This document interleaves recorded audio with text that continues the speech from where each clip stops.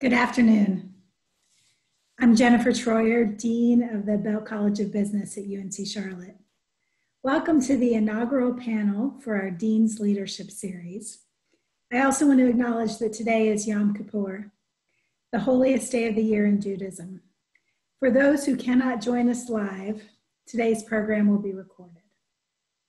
So this lunchtime virtual series is helping to kick off our year-long 50th anniversary of the Belk College. The college was established in November 1970 with just 8 full-time faculty members. Jump ahead 5 decades and the college now has more than 30,000 alumni and over 100 full-time faculty. And we are a major economic driver in the Charlotte region. That's something to celebrate. For 50 years, Business Niners have been at the forefront as doers, bold leaders, change agents. That's also why we chose for our anniversary theme, Green and Gold Drive Business. You'll see more of this theme throughout the year, but I wanted to give you a sneak preview. The Dean's Leadership Series aims to celebrate the 50th anniversary of our college and also to give back to the Charlotte community by welcoming distinguished panels of executive business practitioners and thought leaders who will share their insights and experiences regarding current challenges and future opportunities facing our business community. I cannot think of a more important conversation to have today than this, focusing on leading on diversity, equity, and inclusion in the workplace. I'm also ready to learn from this distinguished group of leaders. So let me introduce our moderator today, Dr. George Banks. George is an associate professor in the Department of Management. His research and teaching interests include strategic human resource management, leadership and team development, ethics, and research methods and statistics.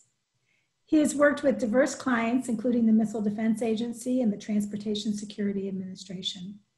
He's also part of a cross-disciplinary team from UNC Charlotte that was just recently awarded a nearly $600,000 multi-year National Science Foundation grant to support ethical research across the university. Please welcome Dr. George Banks.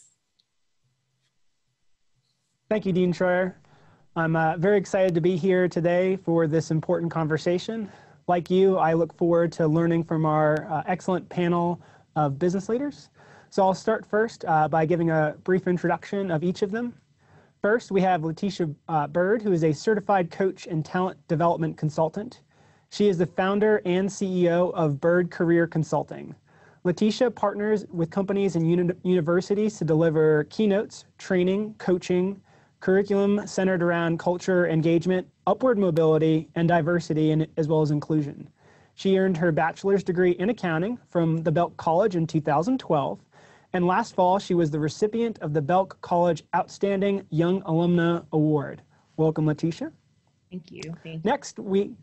Next, we have Mike Freno, who is president of the Charlotte-based Barings LLC and is a member of the Barings Executive Leadership Team and the Barings Board of Directors.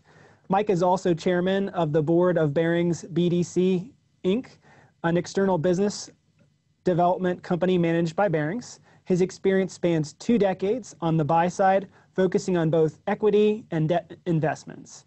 Barings is a global financial services firm with more than $346 billion in assets under management and over 2,000 associates. Welcome, Mike. Thank you. Next, we have Omar Jorge Peña, who is the CEO of Campari Foods in Charlotte and chairman of the Aurora Grocery Group, which operates 24 supermarkets under Campari Foods, Gala Foods, and Gala Fresh supermarkets. Campari Foods is the largest ethnic supermarket chain on the East Coast. Omar is a second-generation grocer working in the family business beginning in his teenage years. He served 2 terms as the chair of the Latin American Coalition, the largest Latino advocacy and cultural organization in North Charlotte. He has also served as president of the Carolina Foods Industry Council and is on the Belk College Board of Advisors. Welcome, Omar. Good to be here. Thank you. And finally, we have Craig Parkin, who is a Senior Managing Director and Regional Segment Head for the Atlantic South region of TIAA's Institutional Relationships business. He is a member of TIAA's Enterprise Leadership Group and has served as a co-chair of TIAA's Charlotte Leadership Council and as an executive sponsor of Empowered, a resource group for African American and Caribbean employees. He received the 2019 Inclusive Leader Award. Craig has also created the Breaking Bread series and other mentoring and leadership groups for diverse populations within TIAA. Craig also serves on the Belk College's Board of Advisors. Welcome, Craig. Thank you, George. Good to be here. All right, so a little later in this program, you'll have the panelists will be answering some of your questions that you can submit through the chat function. But we've got a couple of questions that I'd like to start with for each of our panelists to touch upon. All right, so I'll direct this first question here to Mike, and everyone else will have also a chance to comment as well. Mike, could you tell us what benefits does diversity have for your organization? Well, thanks for the question, George, and thanks for everyone who's watching online, and thanks to Dean Troyer for including us.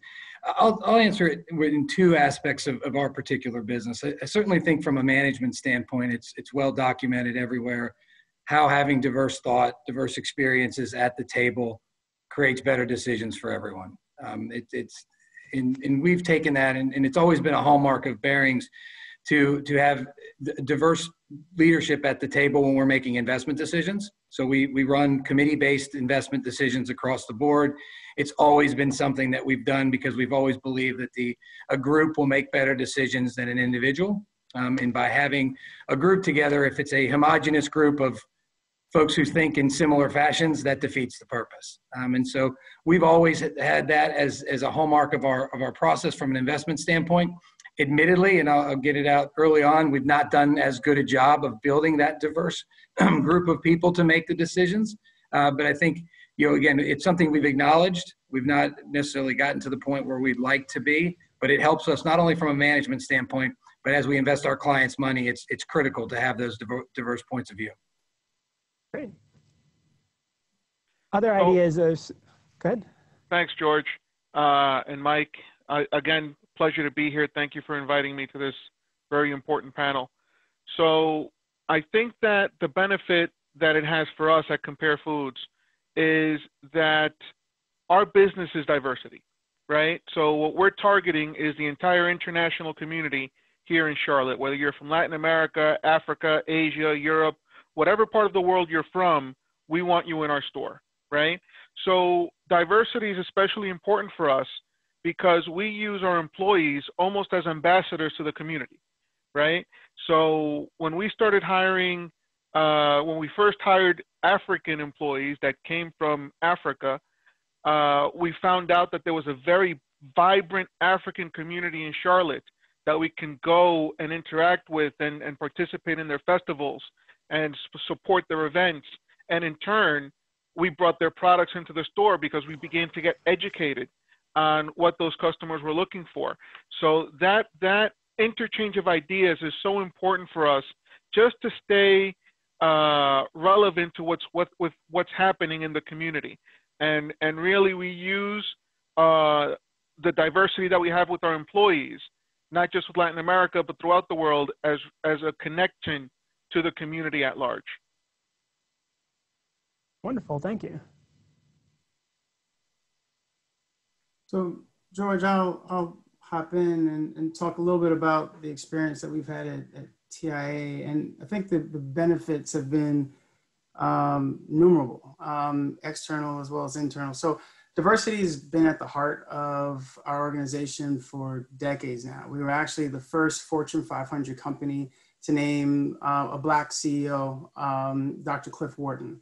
And then we were actually also the first Fortune 500 to appoint a woman to his board. I believe it was 1958 or 59. So making some of these bold moves, it's gone back a ways. And it wouldn't be a panel if, I didn't throw out like a stat or something, right? So in prepping for this, I checked in with some people at the company, and they revealed a McKinsey study that talked about companies that are in the top quartile for gender diversity outperforms competitors by 15%, and ethnic diversity by 35%. And if they're in the bottom quartile for both, then they see that their profitability is 29% less likely to achieve above average profitability. So at TIAA, we've actually 42% women, 36% people of color. That's significant. When you think of the financial services industry, that's pretty significant. And it starts from that history that we have. Externally, our clients, the companies we serve are expecting to see it. They look for it in our engagements with them. They ask for it in the business proposals, the RFPs. Those that prioritize it actually demand it of their vendors and strategic partners. So us being able to show up this way allows us to serve them in ways that is reflective of who they are, you know, with respect, understanding, appreciation for what they bring to the table. So we've managed to use it as a business imperative. So it's not just a nice to have, but it's something that from a business standpoint is critical for us. To go on with just a little bit more, we've actually leveraged business resource groups within the company to be able to drive business impact. So we call them business resource groups. Other companies might call them employee resource groups or affinity groups that are around particular traits or characteristics. So for African-American employees, Hispanic employees, LGBTQ, seasoned professionals, those with diverse abilities or disabilities. And so we have 9 of them, and we call them business resource groups because we look for them to help drive out our business objectives and our needs. And so as an example, the BRG that we call diverse abilities, they recently provided feedback on a marketing program that was used to ensure that what we were putting out was inclusive of individuals with both visible disabilities as well as invisible disabilities. So that's just an example of how we use it. But I'd say internally is where we really get some major benefits. And if I looked at it from a personal standpoint, I'm a Black male leader in financial services. There's a much smaller population of us nationally. And it's truly meaningful, almost immeasurable to work for a company that values that difference. When employees across the organization can look up, so to speak, and see senior leadership that looks like them is powerful. Our CEO is Black, Roger Ferguson. He's one of just a handful as a part of the Fortune 500. Our chairman is Black. Our chief human resource officer, the head of our asset management business, head of tech and ops, head of wealth management, chief marketing officer, chief legal officer, they're all people of color or women. And so that diversity is really ingrained in us. And this really had an impact following the tragic death of George Floyd. When many people were hurting and not knowing how to express the anger, the frustration, or even how to relate, TIAA, we held an all-employee video call that was led by our CEO, Roger Ferguson, and it included a diverse group of leaders telling personal stories of the impacts of race and racism in their lives. It was raw, it was emotional, it was honest. Actually, the head of our advocacy and oversight area, who's actually a white male from the South, talked about the history or the legacy of slave ownership in his family and the impact that that's had. You don't have those conversations in corporate America too often. And it, really impacted or spoke to people in our organization in ways that they've never experienced in their professional lives. And I had the honor of participating in that. And as you can imagine, the response from the other African-American employees in the company was huge. But what was even more impactful was the outpouring or the outreach from those who weren't African-American, saying, I had no idea, but I want to learn more. How can I help to make a difference? I'm married to someone who's Black, or I have a biracial child or grandchild. How do I broach the topic with people who may not know? So it was really amazing, and it launched what we call our Be the Change initiative. It's gotten a tremendous amount of attention. So if we didn't have that diversity already in place, that event doesn't happen, and it doesn't take us down this path. So great. Thanks. Thank you, Craig. Latesha? Yes, Again, thank you so much for having me. I'm very excited and honored to be here. Just to kind of echo off of everything the other panelists have said, I want to bring in the perspective of my experience as a career coach and a talent development consultant. I work with a lot of organizations in various industries and even coach their leaders on how to drive inclusion, how to drive diversity. I can't, not mention the employee experience. Yes, we all know that companies that are diverse perform better from a sales, perspective. But when you really think about the identity and the makeup of your organization, I think a lot about employee safety, right? And do your employees at your organizations feel that they can really show up and bring their full selves to work? That actually takes a lot of work, but I will say that when a company is diverse and employees from a diverse background or marginalized background see others that looks like them, that does increase retention. That creates this sense of belonging, right? Because for me, speaking from a place of intersectionality, I am African American and I'm also a woman. And so with that being said, when I am showing up at a workplace or a company, I would like to see people that look like me in positions that I aspire to. And I'm glad that now the experiences of marginalized employees are really coming to the forefront, and people are willing to have a conversation about what needs to happen and what needs to change here. But I will say that this is a great start, right? But it is so important to think about the experiences of your employees from a belonging perspective, and then also looking at your community as well. I know one of our panelists touched on this, but you have to think about the community that you serve and how are you connecting to your clients, to your customers, to those that do want to become a loyal customer and also an ambassador to that organization. And I think now customers, clients, they want to know, well, what is this company doing on the inside? Yes, they might do good work, but what is their culture like? Is this a company that I want to be attached to, right? And so I think that from that perspective, it's important. The world is very diverse, right? I think now in 2020, we're more diverse than we've ever been here in the States before. And so making sure that your organization definitely reflects the population that you serve is extremely beneficial from a diversity perspective. Great, thanks.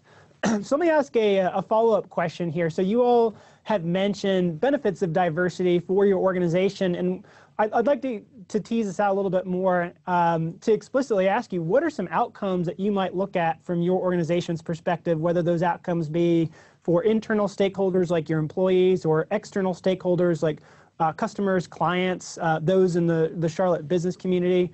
What types of outcomes does your organization tend to focus on in terms of benefits that emerge from diversity?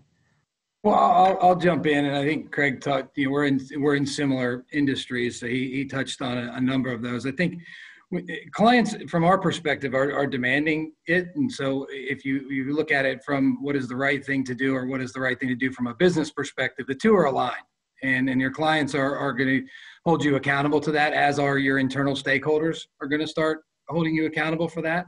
And so I think it's an existential risk for firms who ignore this. And what steps are you taking to do this? Aside from the better business decisions that you'll make, and as the other panelists highlighted, the empirical data is there. You can choose to ignore it if you want to, but the empirical data is there that diversity breeds a better culture and ultimately better outcomes, which is what we should all be striving for if we're just looking at it from a leadership standpoint.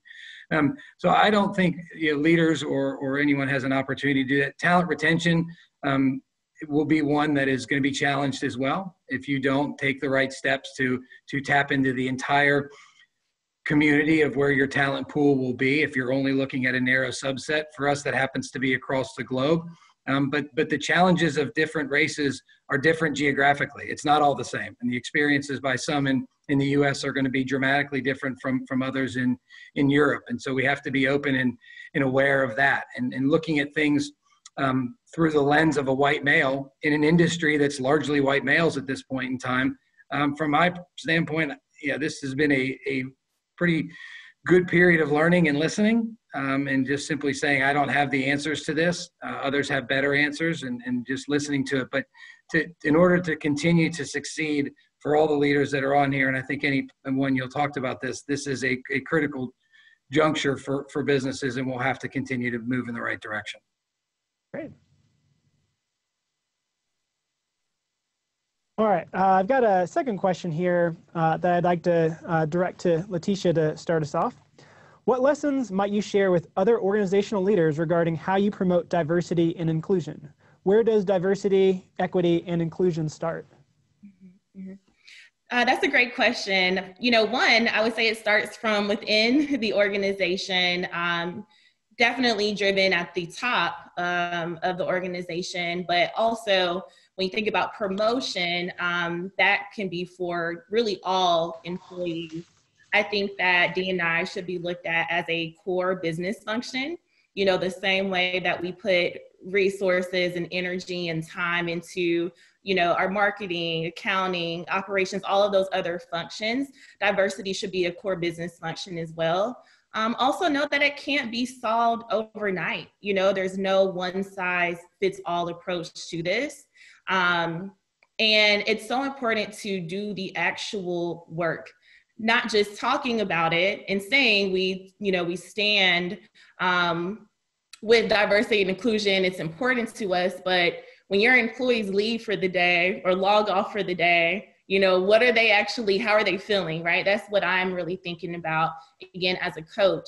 I do think that D&I should be tied to metrics. So just to throw out a few, recruitment, retention, and advancement. First, thinking about recruitment, is your organization diversifying their talent pool? You have to be very intentional about hiring diverse talent. And there is diverse talent out there, talented diverse talent. I want to just point that out. But our companies ensuring that the recruitment process is free of exclusionary practices. Are we looking in new areas, again, to recruit? So drilling into those employee metrics would be very, very valuable. But I would also, from a recruitment perspective, think about your recruitment process in whole. So with that being said, who is on the selection committee, right? Who is making these hiring decisions? Do they have uniform questions that are free of bias? So who is driving that change? When you think about retention, what is that employee experience like? I think it's great that companies are now starting to track how long employees are staying at the organization. I think they should look at this by core business function, also look at it by race, age, by gender, and really kind of understand where are employees dropping off, who's not getting promoted, who's getting the same opportunities over and over again, are employees being sponsored, right? And that's when we really start to think about how we are advancing our talent. And making sure, again, here that employees are being sponsored. Those that do have, are in a position of privilege or power, how are you distributing that power to those that may not have it or don't feel empowered? You know, I do think that having ERGs, that's great. Having events to celebrate our differences is very, very important. But what are companies doing throughout the entirety of the year? So again, putting resources in it, putting time into it, know that it's not going to just change overnight. This is something that you have to be committed to for the long haul. But I do think that also listening to your employees will give you, or for those organizational leaders here today, will give you a lot of the answers that you may be needing. And if you're not doing that, then also hiring a D&I consultant, you know, bring in practitioners that are skilled in these areas that can come in and really help to identify what strategies will work. Great, thank you.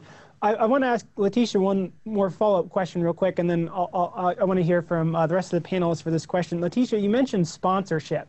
Now, I think a lot of us have heard about mentors and the benefits of mentoring.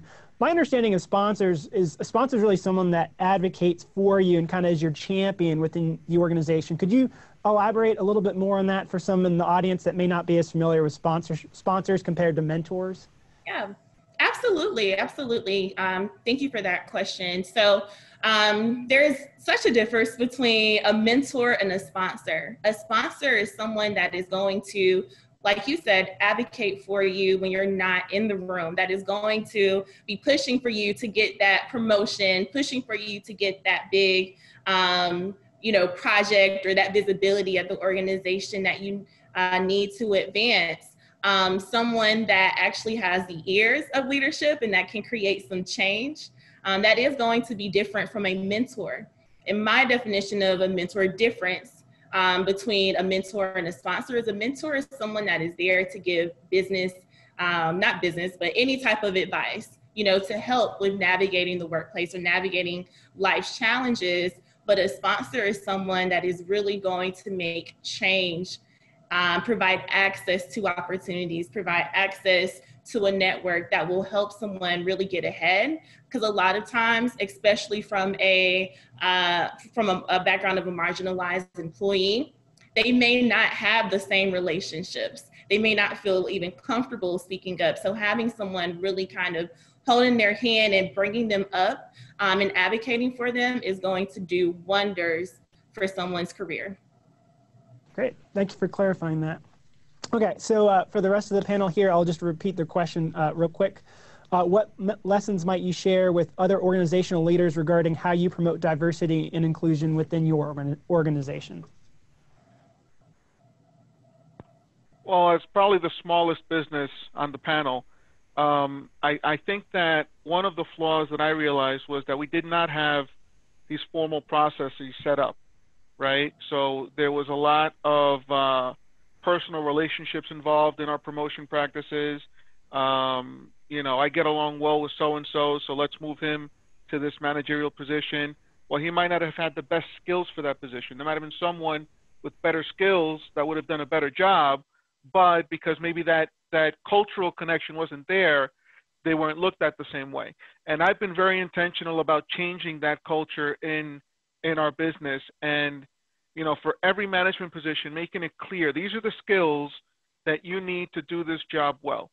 And making it clear to all the employees that these are the skills so that they can work on them and improve them and develop them so that when the opportunity does come up, then they're ready to take that position regardless of their cultural background or where they came from or anything else, right? And to be honest, it's caused some friction internally with some of the old guard in the company because, some of the people that have been here for a long time say, well, that's not the way we used to do it. And I'm pushing and saying, well, that's the way we're going to do it now. And they're not very happy about it, but it's what you need to do to make it a fair playing field for everyone, right? If everyone doesn't know what the rules are, then it's not a fair game, right? So I think that's one of the things that I've been very intentional about with our HR department is saying for all of our management positions, this is what we need our managers to do. And now let's tell our employees that these are the skills that we want to develop in them so that they're ready to take that position when it becomes available. Also changing the mindset with our managers because, again, the grocery industry is not finance, it's not law, it's not accounting, it's not, you don't have too many MBAs and JDs and MDs working in grocery stores. But changing the culture of the managers from being a boss to being an educator, right? Your job is not to reprimand and to discipline and to come down hard when someone is 5 minutes late for their shift. Your job is to be, mentor is really kind of an overused word, but almost like a teacher, right?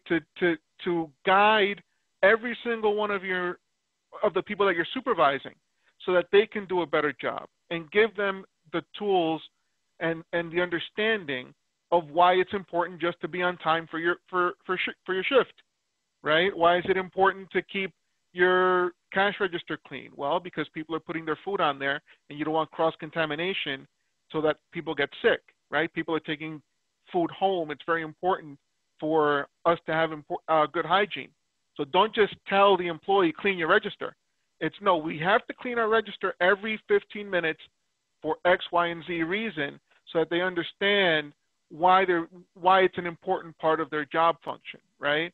So I think that changing the mindset on the way that managers treat the people that they're supervising, the employees that they're supervising, also goes a long way towards making every single employee feel more included and part of the team, and then it helps them do a better job to eventually get promoted in the future. Great. So George, maybe build a little bit on this. One of the things that we focus on is the inclusion aspect of it. So you hear about diversity and inclusion all the time, but a lot of the focus and attention just goes to the diversity piece of it. And in our organization, we've actually flipped it. We actually don't call it D&I, we call it I&D, inclusion and diversity, because we've done a pretty decent job over the years, as I was talking about the numbers and those things, of the representation piece of it. We still have more work to do. But once you have that in place, then are you tapping into it? That's where the real value comes from, is when you tap into that diversity. And we used to have a saying in the organization, which was, diversity is being invited to the party. Inclusion is actually being asked to dance. And it's a very simple way of understanding the difference between them. And we can all think back to parties and things that we've been to where people are just hugging the wall, or the music isn't what, isn't speaking to you, and then you leave and it's just like, that was a waste of time. That's sometimes the experience that employees have when they go to a company that, yeah, they hired me, but then they never asked me for my insights, never asked me for my perspective. And that is a challenge. And then they walk away, they leave. And then that's the retention piece that Mike was talking about, is that now you're not holding on to that talent that you spent considerable resources attracting. But when you go to that party and they invite you out onto the floor, or they're playing the music that you're into, and you feel the vibe and you feel that connection, you remember that. Like, we can all remember our 20s and college days. You can still remember parties that you went to that would really spoke to you, if you really think of it that way. And that's what you want to be able to provide. You want to bring them out to the floor, have the conversations that they connect into, and then make them feel like they have a voice, that they can contribute, and then they're a part of the vibe of the company, or even just down to your team. There's some people on here who are not at the top of the organization, or they just have their team. How are you bringing the various people to the table? And it's not just about racial, ethnic diversity and those things. It's just from where they're coming from, their experiences, their backgrounds. Are we tapping into that the way that we need to? And then that's when you really start to get the value. When you don't, that's when mistakes happen. That's when performance slips. We can see companies that have made the mistakes of where clearly is like, did they have a woman involved with this in this discussion before they came out with this ad campaign? Did they have somebody who's African-American before they put that ad out? Or you can see it, it's as obvious. And so that's where the real value is taken into, or is seen, is when you have those people on the team, but then you're really tapping into what their experiences are. George, if I can just add on one thing, I'm having a hard time remembering my 20s, Craig, if I'm honest, many of the parties, but point well taken. I think one of the things that we've got, I believe, I agree exactly what Craig said, that the diversity is a statistic, and it should be the outcome of getting inclusion and equity right. Are you including people in the decision? Are you giving them an equal opportunity to succeed? And in many cases, as Latesha mentioned, you need advocacy for that. One of the things we've had to go and we've done, and we're in the process of it, is unconscious bias training. It's nothing nefarious necessarily, but Omar touched on it briefly. If you have a connection with someone because you have similar interests or you have similar things, you're naturally gravitating towards them. And we all need to take a step back and say, am I making the best decision for the company, or is it just someone I connect with better? Whether they speak the same language as me, whether they went to the same college as me. We have those connections, and it makes you gravitate towards it. So having diverse group of people around you to say you may have a blind spot here, is a step. You've got to acknowledge it. Again, I think the unconscious bias creeps in because we all have it. It's nothing negative. We're all born with certain things that we enjoy and people that we enjoy being around. We all have different interests, but we can't let that cloud the best decision. And if you get this wrong, we can all go out and hire a bunch of diverse employees and have a statistic. In 6 months, if they don't feel included, if they don't feel part of it, they're going to be gone. So it has to, in my opinion, be part of your entire talent management process. From day one, when they walk in the door, to the recruitment, to every step of the way, are you making sure your human capital strategy is firmly aligned with your inclusion, equity, and diversity strategy? If not, you're just going to look good for a period of time from a statistics standpoint, but it won't have sustainability or longevity. Great, thank you, all four of you. And this kind of tied into another question we had about how do you create this inclusive work environment. So Omar or Latesha, would you care to maybe add on to, we could continue with Craig's metaphor. How do you get people, once they're at the dance, to get onto that dance floor? How do you put on like the right song that really gets people feeling like, excited and like they're jiving and they want to get out there and just kind of let loose? Well, what I realized very early on is that the culture starts at the top, right? The tone is set by the leaders. It's set by the CEO. It's set by the senior executive team, right? So if you have a clubby, chummy, exclusive country club style of leadership, the rest of the organization is going to feed off of that. They're going to see it, they're going to feed off of it, and they're going to realize, oh, this is not a place that I'm welcome, right? But if you are intentional about making sure that there is an attitude of respect, of open-mindedness, of humbleness. Humbleness is so important because it is so easy for us to believe that the way that we grew up is the best way, or that my food is the best food, or that my upbringing was the best upbringing, my religion is the best religion, my sports team is the best sports team. No, it's not, right? It's great for you and you did a great job with you, but you need to be open-minded and humble enough to realize that the person next to you has different experiences that are just as valid as yours, right? And once you make that realization and you're able to teach that to everyone else in your organization, you need to be open-minded and humble regarding the way that you interact with all of your coworkers, because their experiences are just as valid as yours. Just because you're a Panthers fan and you're a Falcons fan doesn't mean that one is wrong or the other one is right. Those are both equally valid NFL teams to root for. And I'm using that just as an example of something innocuous. You can get into a lot more tricky, complicated, and controversial detail regarding that, right? About those differences. But tribalism is a real factor. And I think that's a little bit of what Mike was touching on before, is we are naturally attracted to people that share our qualities because we feel protected, right? When we're around people that are similar to us, we feel more protected. And I think that what we need to understand is that even though that's a natural instinct, which was very valuable when we were hunter-gatherers, in a civilized society with, people from all over the world, it might be a detriment, right? And we need to be a little bit more open-minded and humble about other people's experiences. But if you're not seeing that from the executives at the top, it's not going to filter down through the organization. And it's even worse because if you're not seeing it at the top and someone's trying to do it at middle management, that person's going to get ostracized and be penalized for trying to implement that type of environment. Thank you, Omar. I agree with everything that was said. That was so spot on.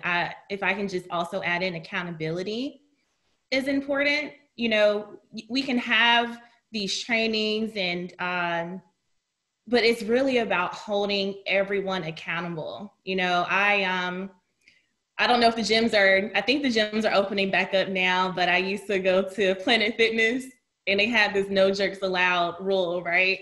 And I thought that was so important, right? For me, as someone who I'm not an avid, workout person, like I'm just not, but I'm trying.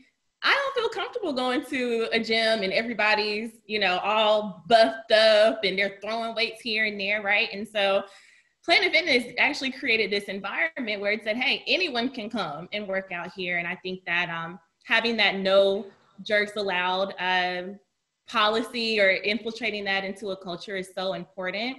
Let employees know what is going on at the company from a D&I or IND perspective. You know, I know that Craig shared the analogy of being invited to the party, not being invited to dance. Like, think about it this way. Let's say you do go out to a party and you go up to the DJ and you request a song, and then the DJ plays your song, right? Everybody goes crazy. Everyone's hyped. So I do think it's so important for leaders to let employees know what it is that they are doing, even if it is at the top, so that they can feel like they are a part of the conversation, that they can get excited about it because they are going to be the biggest champions for the organization. Another thing is not allowing privilege to opt out of conversations. You know, I know that there are many of us that don't feel comfortable talking about things related to diversity or inclusion. But there are a lot of us that just don't have the option to opt out of racism, sexism, ableism, right? This is a humanity issue at hand. And so encouraging those that, although you may not feel comfortable, know that we all have a responsibility here, right? And so I think it's important to make employees feel that they can be comfortable talking about these things. And if they're not, it's okay to say that, hey, I'm not really sure what to say here or how to go about it, but I do want to make an effort. I'm doing X, Y, and Z. Just lay it all out, and let's really start to have this dialogue so that we can move forward. So those are some things that I would say about you know, being more inclusive inside the organization. Great, thank you. So Latesha, this was a perfect lead in. I'd like to touch upon some of the questions that have been coming in through the chat while we've been talking here today. So one of the first questions we received is how do you handle prejudices when they come up in the workplace? And I think this kind of relates a little bit to what Craig was talking about earlier when TIAA got together and tried to have open dialogue. How do you create a space where folks feel comfortable, that there's some level of trust that you can kind of speak openly to try to address some of these sensitive topics? Hey, George, I'll hop in here. Yeah, it's not easy, and it's funny. I saw when that question first came in, and I was like, yeah, this is we're jumping right into the deep end on this, and so we have to create the environment and the safe place within an organization to have these crucial conversations, these real bold moments. And so part of that is providing the leaders and the managers within an organization with the tools and resources to have it. You just can't say, all right, this is what we're going to do and good luck. It was clear following, you know, the George Floyd killing, there were a lot of people who wanted to engage on this, but didn't have the words, didn't have the confidence that they can take their team through a conversation around this and open up. And what Latesha said, it starts at the top. And Jorge, Omar talked about this as well. It starts from the leadership, making sure that the environment within the company, within any organization, says it is okay for you to have these conversations. It is okay for you to engage your employees on this and not expect them to check their concerns at the door. And then beyond that, make sure that you're going out and providing the tools and the resources to do that and try to educate them about it. I also saw another question about having a chief diversity officer and those things. Is it good or not? It's been beneficial for us. There's a risk with having a CDO because then you can, if the company doesn't embrace it, you can say, well, it's that person's responsibility. It's not mine. But when you have somebody that all day, every day, that's a part of the senior leadership team, is thinking about this and is given the support and the license to be able to lead in this way that I think we have at TIAA, then the investment and the practices to be able to support those leaders are there, and then it trickles down from that. And then you hold people accountable to what Latesha was saying. If they're not taking those steps, then there has to be accountability measures. Otherwise, it's going to fall through the bottom. I'd add, I think everything is exactly on point with that. And what I think leaders need to do is come to this situation, and Omar used this phrase, the word, and I think it's the best word that describes all the problems with humanity is humility. Having humility is critical in all of this, and having, when it comes to these conversations, a level of vulnerability, and it has to be a safe space where everyone, and Craig's exactly right, we started with smaller groups because we wanted everyone to feel comfortable to be able to say things that they may be concerned, if you say the wrong thing, am I going to upset the group? And as long as people are operating from a level of sincerity that we're all trying to understand, and we all want to see what its life is like through a different lens, you build that trust. And we're building muscles that most firms, and ours included, don't have.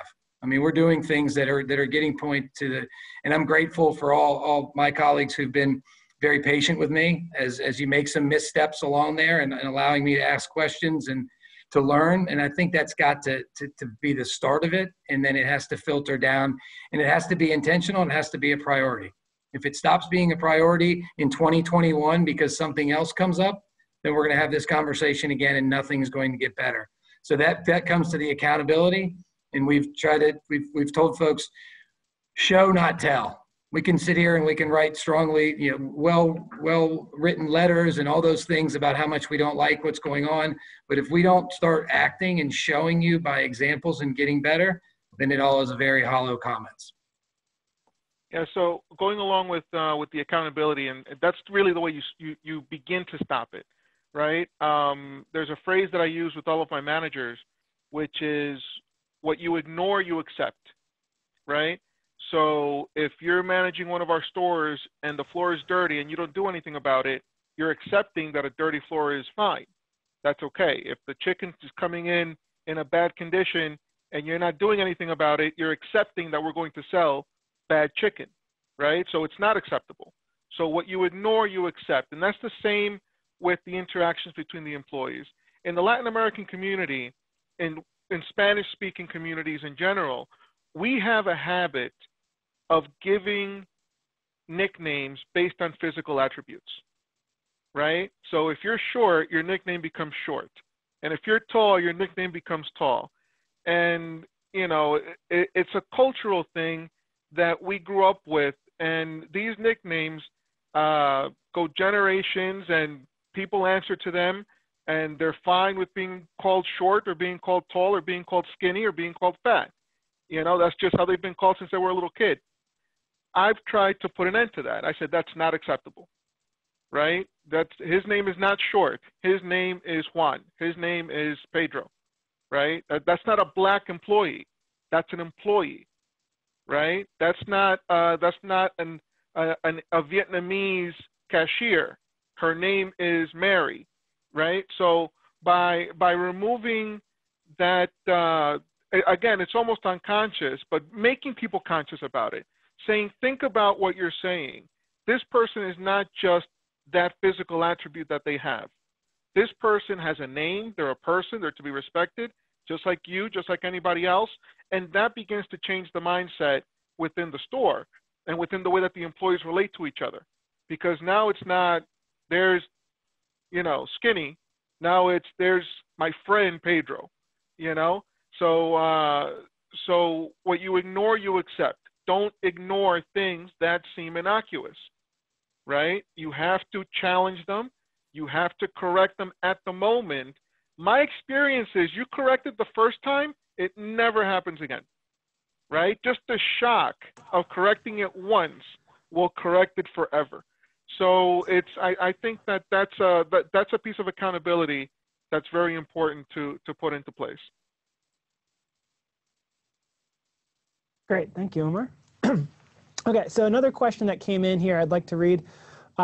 We are starting up a diversity committee at my job. What are some helpful tips or suggestions that you can offer up to make this a success?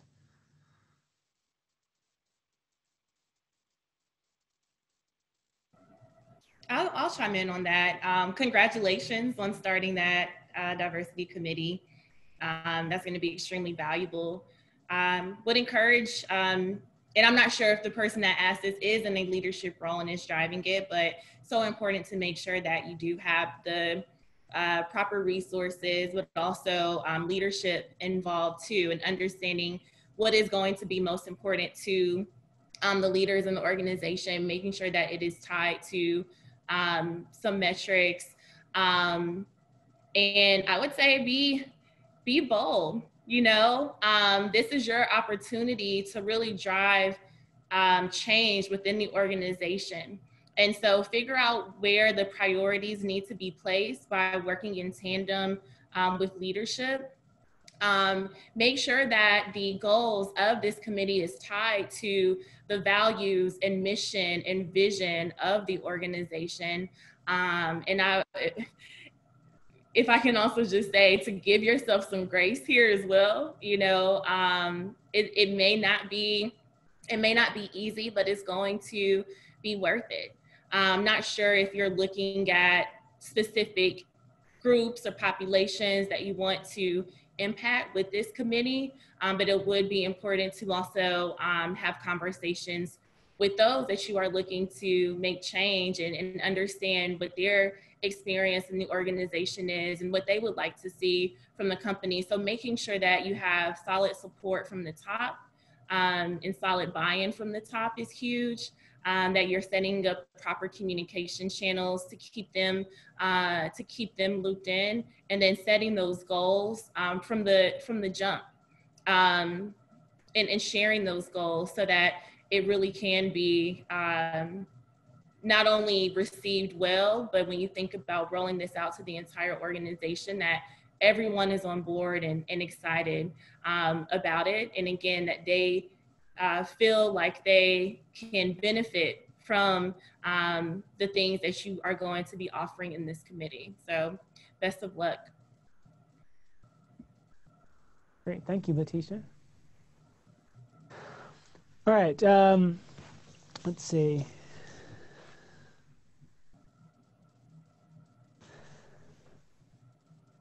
Sorry, just trying to see what would be a good one here. Okay, so Latesha, this is kind of also building off another point that you've made. I'd like to also hear from everyone here as well, though. How do employees start these conversations with leaders, besides just kind of raising this issue, right? So you mentioned you're not sure if someone's in a leadership role, for instance, on this diversity committee. Imagine that you're an employee who is lower within an organization, but you want to initiate this conversation with those around you. What are some good ways that you can do this that are respectful, either with your immediate supervisor or somebody who's higher up in a leadership role? Yeah, these conversations cannot be had without some type of trust, you know? And so I teach a lot of allyship trainings, and a big question that I get is from attendees as well. I want to bring this up to a colleague of mine, but I don't think that they would be, you know, willing to really have this conversation with me. You can't really force someone to have a conversation if that trust is not there, if they don't feel emotionally or psychologically safe within the organization. But if you are someone that is maybe not in a leadership role, yes, please voice how you feel to your higher up. If you do have that relationship, find someone in the organization, a mentor, I did say sponsor earlier, that you can have a conversation with. And of course, there's, you know, HR, if anything needs to be kind of going up the food chain here. But have a conversation. Don't keep it all in. I'm seeing that right now is a great time for that vulnerability, as one of our panelists mentioned, and ears and hearts and minds are open. So take advantage of it before going into these conversations on both ends. It's so important to also communicate goals of the conversation as well. And if you do feel nervous or scared, you know, about it, it is okay to say that. Again, hey, I don't know if I have all the answers, but I just want to see if you would be willing to have a conversation with me. And also know that if something is brought up there may be additional conversations, to be had as well. So just know once that conversation is out there, see if you can be a part of the solution. Hey, George, if I can hop in, I mean, everything Latesha said was spot on. And just to give an example of how that can show up, again, back in June, the racial and social justice movement is kicking off following George Floyd. And an employee had reached out to me. She's not on my team. Someone fairly, entry level role, individual contributor, and said, "Hey, Craig, I was wondering, do you think we would be able to recognize Juneteenth that's coming up for the organization? We haven't. And for those that are not aware of Juneteenth, it's the day that recognizes the final day of slavery in the country." And I said, it's a phenomenal suggestion. Let me pull this forward. And then I took it and went to my manager, who said, phenomenal idea, took it across our leadership team, and our entire division ended up recognizing this day from somebody who was bold. And it was not easy for her to say, hey, let me reach out, but she felt safe enough based upon what we had been doing and talking about to say, I'm going to raise this. It was important to her. And then it ended up becoming something that the entire company ended up recognizing eventually. And that might be something that we do from this point forward because somebody felt comfortable enough to do that. So yeah, be bold, go to a safe place, and then continue to be persistent in that following up. Great. I think I would, I'm sorry, I'll jump in real quick one to everyone out there. Senior leadership should be very receptive to this. They don't have the answers. I can speak personally. They need to hear from people throughout the organization. So if you as an individual are uncomfortable having the conversation, they're probably going to be equally uncomfortable with it, but you're going to go through it together and find someone in the organization that is willing to have it, willing to learn, willing to be open-minded, and you can grow in this area together. Even those at the top of the organization, as I said before, do not have these muscles. They're building them now as they go along, and only through dialogue and through some level of friction will everyone start to build on these. So I would not be shy, and the phrase "be bold" has been used, but I would wildly encourage it because people at all levels of the organization are looking to get engaged. Great, thank you, Mike. All right, we're just about out of time, but I did want to just go around one more time with each of our panelists and just give you just a quick moment to say any kind of final takeaways or words of advice that you have for our audience today. Anyone care to go first? I'll jump in, George. For those leaders out there that are listening in, be intentional about diversity and inclusion, measure it. Don't be afraid to take some bold steps, but be intentional with the things that you do. For those people who are not in those positions to make immediate change, make sure, I say again, be bold, but you have a voice and your voice matters, and believe that and be willing to step up and share that voice. So that's what I'll leave with, George. Thank you. I would say, since this is a college forum, and I'm guessing there's a lot of college students watching, that don't be frustrated if it doesn't work the first time, right? I think that's an experience that I've had with some employees, that they come with a suggestion. It's a very good suggestion, but it's not ready to be implemented at that moment, right? And that leads to some frustration. And I have to explain, you have to have some patience, there's processes, it takes a little bit of time. It's not that I'm ignoring it or that we're ignoring it. It's that it's not going to be done from one day to the next. I think everyone's intentions are in the right place. We all want to get to the same goal. We all have different ways of getting there, right? And I remember when I was young, if I wanted to do something and it didn't get done right away, then I just didn't want to do it anymore, right? And I realize now as I'm older that I probably could have gotten a lot more done if I had been a little bit more persistent and more patient and understood that the first no is not a permanent no, right? So if you go with a suggestion and the answer that time is no, right? Instead of just discarding the whole thing, try and find out what you can do so that the next time it's going to be a maybe. And then the third time it's going to be a yes, right? Because sometimes change is gradual and slower than what we want it to be. And unfortunately, I think that's just something that everyone has to deal with, and everybody learns at a different stage. So don't be frustrated if the world doesn't change tomorrow. Keep trying to change it, because it will change eventually. I'll echo everything that's been said, and I'll say for individuals who come from a lens that I do as a white male, I'd say you got to listen more. We don't have answers in this area. We've got to be willing to listen a lot more, and then act, and then support our colleagues. But I think that's one of the things that has been a wake-up call to me, is to listen more, not put my ideas out there because I don't have all the answers. There's a very good book out there that was recommended by a colleague of mine, White Fragility. It's a powerful story, but you need to go into it with an open mind and be willing to do it. I think that's, hopefully we do this in society in general, as we listen more about what perspectives others are having. But that would be certainly something I would recommend to a population. Great, thanks. Latesha? Yes.